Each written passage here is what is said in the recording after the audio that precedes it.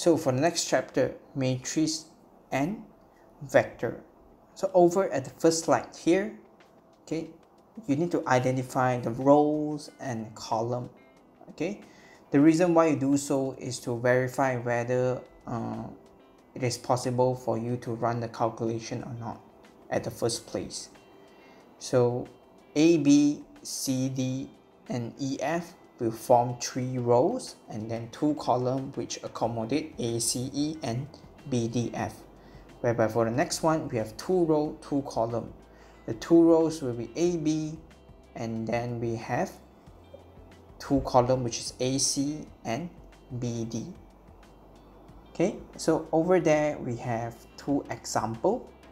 Okay, so A, B, C, D and X, Y, Z, R, you are able to run the calculation because they are 2 rows and 2 columns.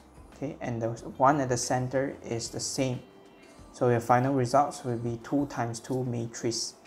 So just take A multiplied by X plus B multiplied by Z. Repeat the same thing, A multiplied by Y plus B multiplied by R. Okay, for the one at the bottom, repeat the same, then you will get your final results as shown over there. Okay, I also listed down where we have a 3 times 3 matrix at the side. You can just refer to it on what's the details of the calculation. Okay, so the other thing that was always being asked will be finding the determinant and magnitude. Okay, the magnitude will be specifically referring to the A over there, okay, with the modulus function. So just take AD minus BC, whereby for you to find determinant of A, which is also the A inverse, okay, you take 1 over magnitude of A bracket D negative B negative C A. Okay, so this is the standard way to do it. Okay, I've attached a couple of examples over here. Okay, it's for you to learn and pick up this topic. Okay, so each slide I will put it about 10 seconds interval. You can screenshot it, glance through it, okay, and digest it slowly.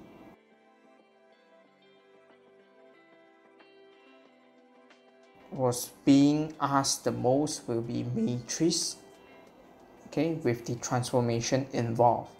So this is the list that you can actually screenshot and memorize it. Okay, this will be very helpful for your examination. Moving on, we have a vector question here.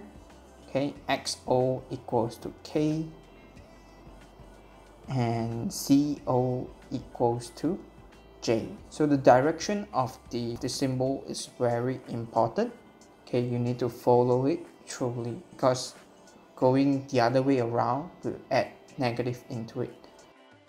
A is a midpoint of line XO and BZ to OZ is 1 to 3.